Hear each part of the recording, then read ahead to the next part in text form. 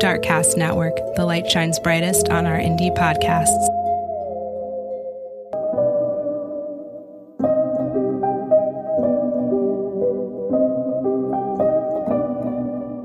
Welcome to Misty Mysteries, a true crime and paranormal podcast. I'm your host, Keely, and this is the first episode of November. For November, I'm going to be taking a special interest in true crime. This means that there will be 3 true crime episodes this month, taking a break for Thanksgiving week here in America so I can focus on spending some time with family. I am choosing to focus on unsolved cases where law enforcement's actions or the justice system may have failed the victims, leaving their families searching for answers or having to fight the system themselves. I have covered cases in the past such as Keisha Jacobs, Sean Doherty, and Amber Tuckero that have covered these type of topics, but I want to take a special interest in it for November. Now, with this in mind, I want to talk about the homicide of a young girl named Tyra Marie Garcia. A month back, I reached out to Tyra's sister Tanya, who allowed me to share Tyra's story with you today. Tanya and the Garcia family's victim advocate and host of No Activity Podcast, Maria, shared with me some personal stories about Tyra, as well as details and resources that helped me put together the episode for you. Hey there, it's Audrey, producer at Spike & Crown Studios. Now's your chance to support a 3D animated horror film and get some awesome rewards in return. Check out spikeandcrown.com and visit our Kickstarter to make a pledge. You'll get our cutest dog, Sancho, the heroic basset hound, in full plush form. He's super cuddly, has a magnet nose, and comes with a real pet collar. Best of all, you can get producer credit, limited edition trading pins, digital collectibles, and much, much more. Check us out at spikeandcrown.com. That's SPIKEANDCROWN. There's a link at the top so you can visit our Kickstarter page, watch the trailer, claim these amazing rewards, and become a horror film producer. Isn't that cool? Once again, it's spikeandcrown.com, and we're live on Kickstarter. Tanya's first message to me was about her goal when sharing Tyra's case, and I want to read that message to you so you understand what her family is fighting for. My goal when talking about Tyra's case is to mention how she was a child with special needs. Tyra was learning disabled and was in special education. She disappeared and the authorities refused to look for her. I feel California's laws and laws all over the country need to change when dealing with children and special needs children. She also wants to help keep the memory of Tyra alive. Let's get into a little bit of who Tyra was. She was born on February 12, 1970 in Ventura, California, to her parents Margaret and Ron. She was the 5th born out of 6 children. She had 2 older brothers and 2 older sisters, including Tanya, and 1 younger brother. I was able to ask Tanya about Tyra, and she described her as outgoing, energetic, sweet, and loving. She made friends easily, but never wanted to go anywhere alone. Tyra liked to be out of the house doing things, and she was overall fun to be with. She loved skating at a place called Skating Plus, bowling at Bueno Lanes, swimming at the beach, and sunbathing. She loved to go bike riding, camping, and went to amusement parks. She would spend time with her family at the drive-in. Her mom was a big scary movie fan, and she passed that love to her children. Tyra really enjoyed movies like Indiana Jones, Exorcist, Gremlin, 16 Candles, Footloose, Grease, Poltergeist, and that's just to name a few of them. She also enjoyed going to concerts and loved a variety of music. Her sister even joked that she liked country music even if she denied it. Tyra really seemed like she was just a normal teenager, especially one living in a small town, which today Ventura definitely is not a small town, but in the 70s it was. She always had something to do, somewhere to be, friends to be with, and family who loved her. Although, for Tyra, some of her friends were not always the best influences on her. When Tyra was in 6th grade, her parents ended up getting a divorce, and divorce at any age can really be hard on children, but especially at such an awkward time of your life. To add on to such a hard situation, Tyra's father married a new woman, and his new wife was not a huge fan of the children and didn't really want them around. This marriage really affected his relationship with Tyra and her siblings. Tyra struggled with her parents' divorce and the changes that divorce brought on. She and her siblings were left to deal with adult problems while still children themselves, such as financial changes and their mother struggling with depression while trying to adjust to being a single mother. This took a toll on Tyra, especially her performance in school, on top of any struggles she may have already had since she did have an IEP. In the 8th grade, she met a group of friends who had a pretty negative influence on her. Tanya described Tyra as a follower when it came to her friends. These friends would get Tyra into a lot of trouble involving partying and drugs. There was one night in particular where the trouble she got into with these friends caused a medical emergency for Tyra. But before I get too much into that, I want to talk about an ex-boyfriend of Tyra's that she met around this time. At just 12 years old, she met a boyfriend who was a year older than her. He started off very nice to Tyra and her family. Margaret, being the sweet woman and mother she was, accepted this boyfriend and took him into her home, treating him like he was one of her own children. Soon, he started to begin to show his true colors. He was very possessive over Tyra, telling her that if he couldn't have her, then no one could. He then became physically abusive, leading to a day where Tanya got in a fight with him to protect Tyra. He was kicked out of the house, but he and Tyra were together for 2 years. This was still a pretty scary and awful night for the family, linking back to where we left off with her friends.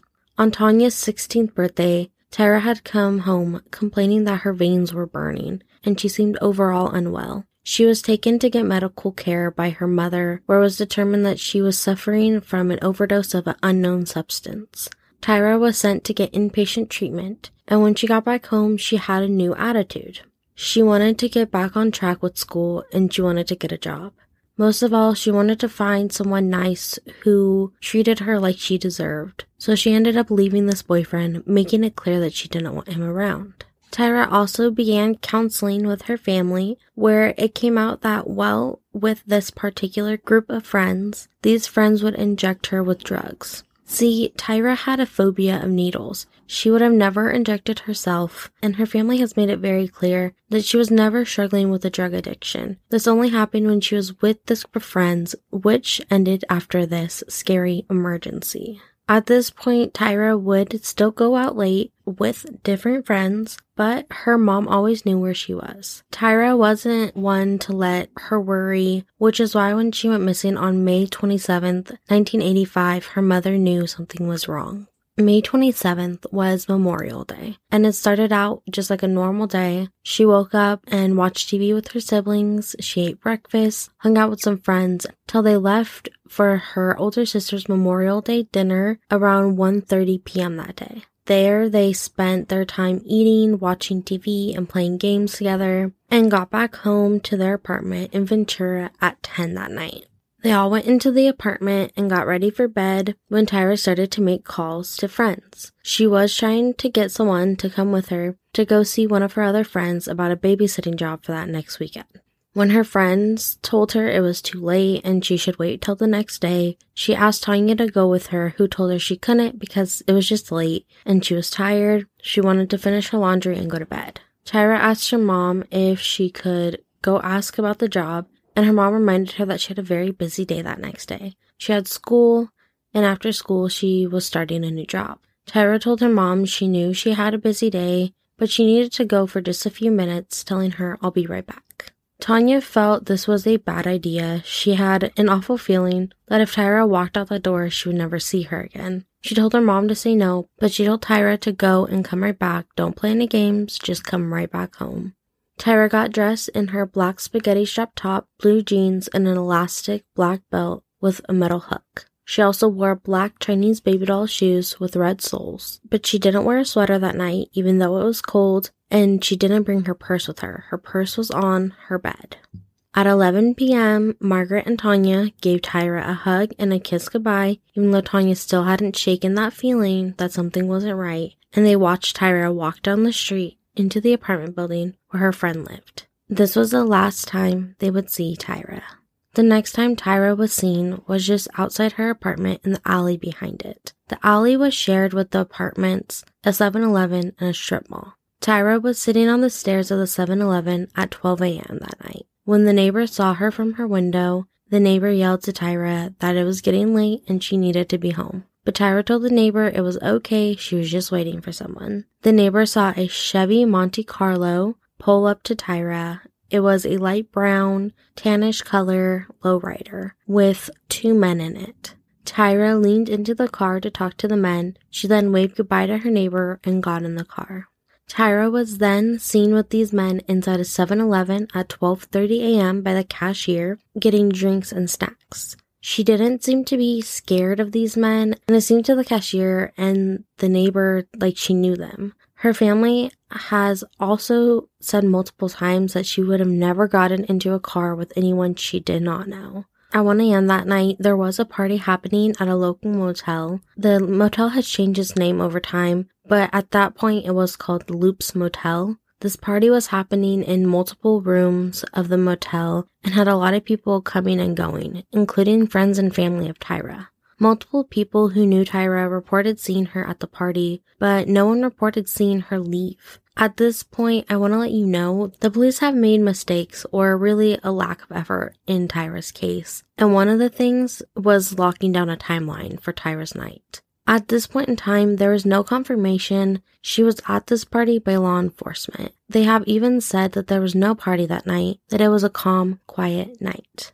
We also do not know who she was with at this party, if she was at the party, and if she was with the men she met up with at 7-Eleven, since these men have never been identified, although there is a description of the men she was with. These men were both described as young Hispanic men in their 20s or 30s. One was short and heavy-set with acne scars, and the other was tall and thin. The taller one has also been described as possibly being Caucasian. Tyra's family remembers seeing a composite sketch of these men. Her grandmother even gave her mother a copy, which sadly they can't find since the passing of Margaret in 2018. Tanya has reached out to the police for a copy of these composites, but she was told that these composites do not exist, which is honestly so frustrating. Something else that is frustrating is the first interaction the family had with the police. This interaction happened on May 28th, the next day. That next day, on May 28th, Tanya woke up and saw Tyra's bed hadn't been slept in, and she knew something wasn't right.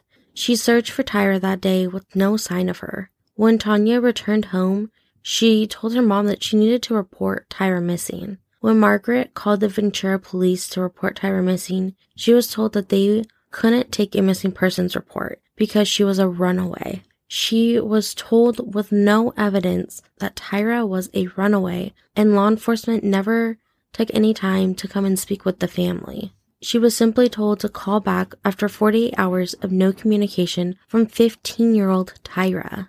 I want to talk about runaways and missing children for a moment, because this is something that we have touched on a few times, but I feel it's an important topic. Tyra was marked a runaway in 1985, and her family was told to wait 48 hours, which today is not protocol for minors who have run away. Even adults you believe may be missing. You do not need to wait 24 to 48 hours, but there are still issues with the law enforcement system around runaways. Today they are treated and marked as missing children, but they are not searched for like children they feel aren't runaways. I have seen many people talk about this, but the term runaways has many negative ideas behind it, and even if a child chooses to leave home, they are still in danger. The world is dangerous for any child on their own, if they choose to leave or not. Especially when you consider that runaways are very easy targets for sex trafficking, drug abuse, and violent crimes. To add to this, children of color are more likely to be marked as runaways and to receive less media attention than missing Caucasian children. Runaways is generally a term I feel like should be phased out for the best. And though Tyra wasn't a runaway, she definitely fell victim to not only an awful crime, but the failure of justice runaways receive from law enforcement.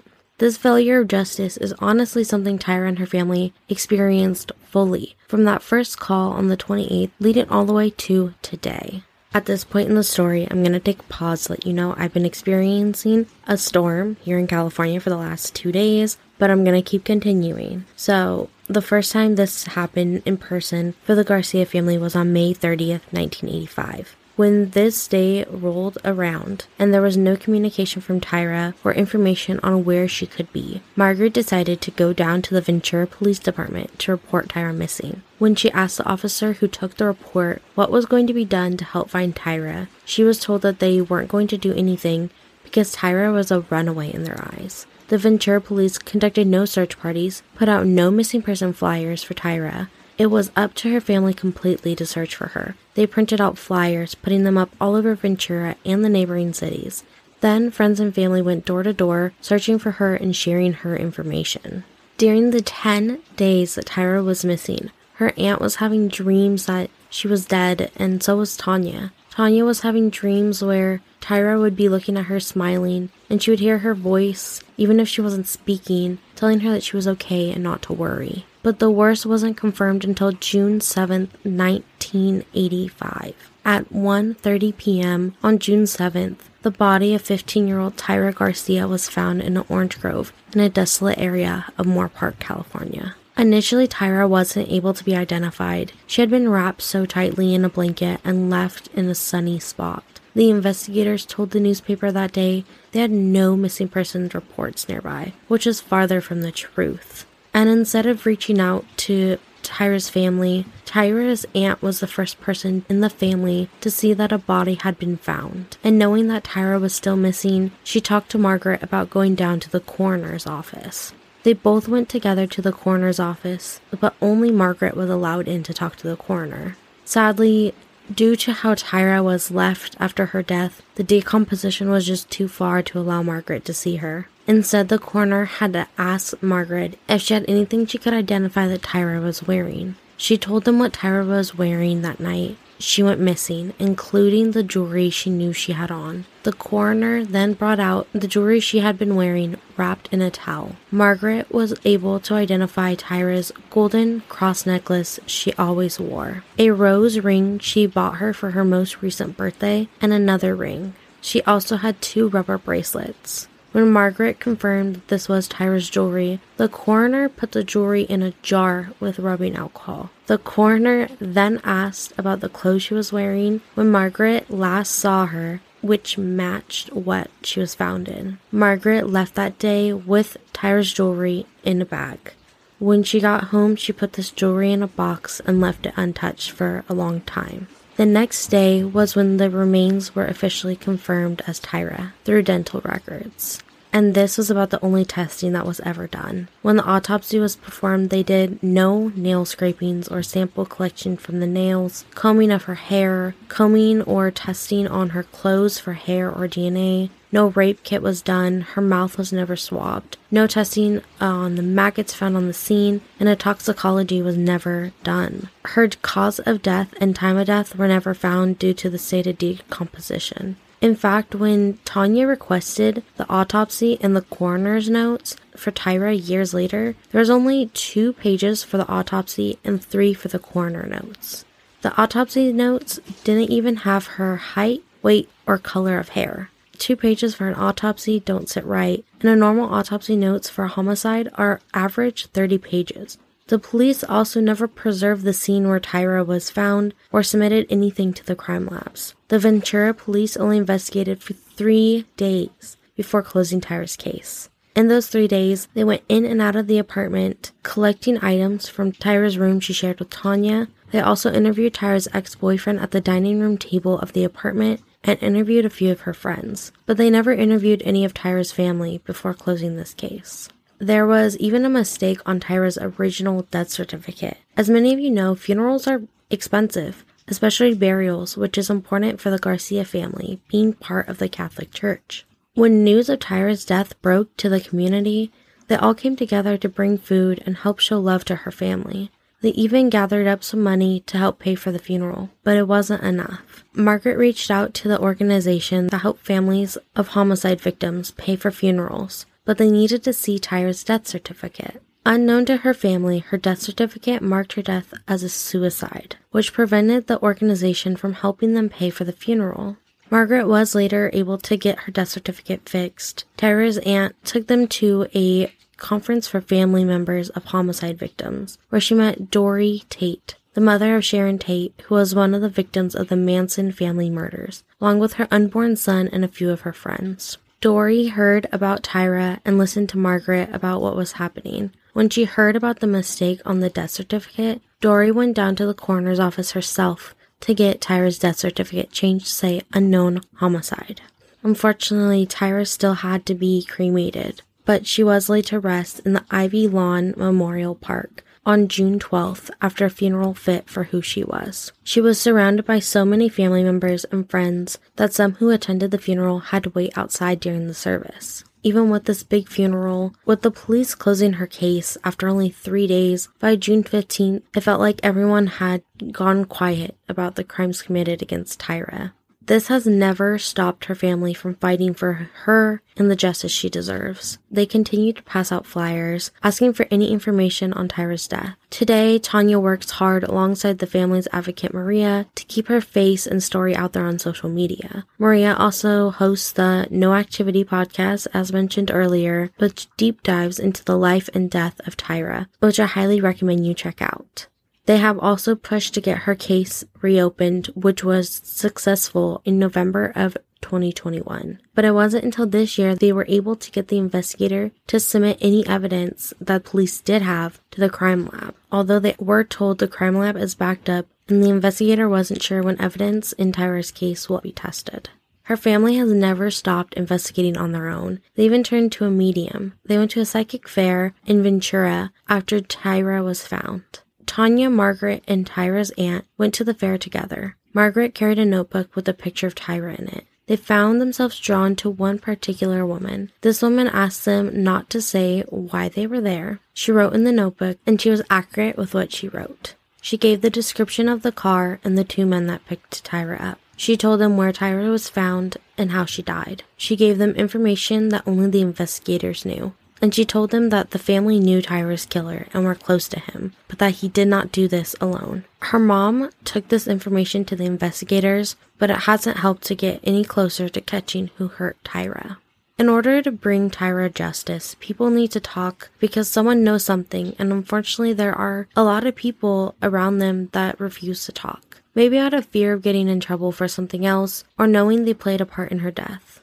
On the No Activity podcast, Maria shared that if whoever may be listening knows something and they're afraid that they may get in trouble, it's been 37 years now, and most crimes have a statute of limitations. If you know something and you think you will be in trouble, know that the only person who will be in trouble here is the person or people who played a part in her death. Speaking up will help bring justice to Tyra and closure for her family, which they deserve after 37 years. There are rumors of theories around Tyra's death. Some believe that her ex-boyfriend may be responsible because of his behaviors, not only before but after her death as well. If you remember, he was not the nicest guy. He was very abusive towards her. And when she ended it, she made it clear she did not want him around. After this breakup, she ended up meeting a guy she really liked and treated her nicely. At the time of her death, they had been going out for 8 months. But when she went missing, her ex-boyfriend showed up at the apartment talking about Tyra and concerned about her. He ended up staying at the apartment, which is why the police interviewed him there, and he stayed around till after the funeral, even going to her funeral, trying to be in all of the family's conversations while her current boyfriend was there. Others have pointed at a friend of Tyra's. This friend acted weird at the funeral as well towards her father Ron, and at points after her death with other family members, including Tanya. While theories of her possibly being a victim of a serial killer, especially with so many active serial killers in California in that time, have been shared as well. The current investigator on Tyra's case has brushed all these off and marked her death as an accidental overdose. But Tyra was not using drugs at the time of her death, and no toxicology was done to either prove this point or eliminate it. At the end of the day, no matter what happened, someone somewhere knows something about what happened to Tyra. She deserves justice. She didn't wrap herself in a blanket, and she didn't drive herself to that orange grove. If you have any information, you can submit a tip to noactivitypodcast@gmail.com, or you can reach out to Ventura County Investigator at 805-384-4736. You can also submit a tip to the tip line at 1-800-222-TIPS, that's TIPS, and I will also have the website for this tip line in the episode notes. I'm going to end this week's episode in a way I don't often end these cases, mostly out of respect. Tanya shared with me that the family started to experience paranormal activity after Tyra went missing. I shared a little bit of these experiences with the dreams, but she did tell me some more experiences and gave me permission to share with all of you. Starting when Tyra went missing, her family could smell her perfume and cigarette smoke. They could hear someone walking around upstairs when they would all be downstairs. They could hear what sounded like the bikes crashing, but when they checked, the bikes would be where they were and fine. Their dining room felt really cold and eerie. They even saw shadows moving in the house, which they never saw before Tyra's death. Margaret would hear Tyra's voice. Tanya and RJ is their little brother, also slept with their mother for months out of fear of paranormal activity. On one occasion, Tanya saw someone run up the stairs. When she went to investigate, she could smell Tyra's perfume, and she saw a cloud of smoke. Afraid of what she saw, she ran downstairs, where she was scared out of the house by a big gush of wind coming from upstairs. This activity dulled down as the years went on, but it never fully stopped when they moved out in 1991. She does wonder if Tyra could be attached to the house or if she is still there today. In any case like this, especially with how young little Tyra was, I hope that she could have moved on to whatever is next for all of us. At this point, I want to thank you for listening to this episode. If you are listening and you know a missing person or an unsolved case that you feel needs attention, please feel free to reach out to me on social media or email the podcast, which I will have the podcast email in the episode notes. If you like the podcast, you can always help out by sharing and leaving a review. Please stay safe, and I will see you on the next episode.